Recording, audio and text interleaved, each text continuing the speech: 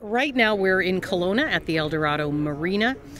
So far, zebra and quagga mussels have not found a home in British Columbia, but we need to keep it that way. It's going to take the work of multiple ministries and multiple agencies.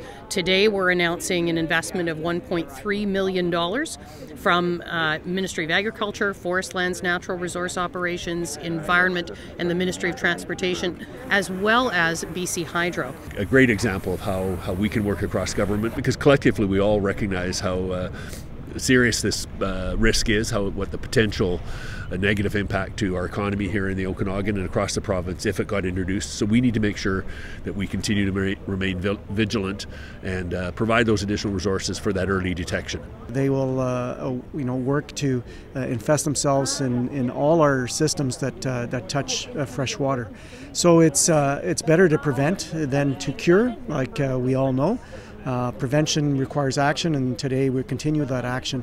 We asked them to clean, drain and dry their boat, meaning they clean all mud, plant, debris, anything that's attached to the boat hull off the boat.